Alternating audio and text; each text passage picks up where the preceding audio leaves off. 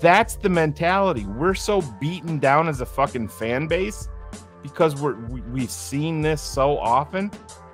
You have no confidence yourself in this team because you don't believe in the leadership. You don't believe that the players' mentality is where it needs to be.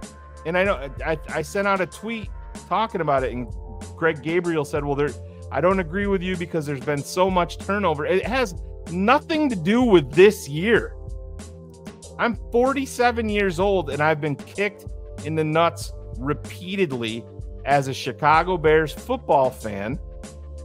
And when you see the same fucking issues over and over and over again,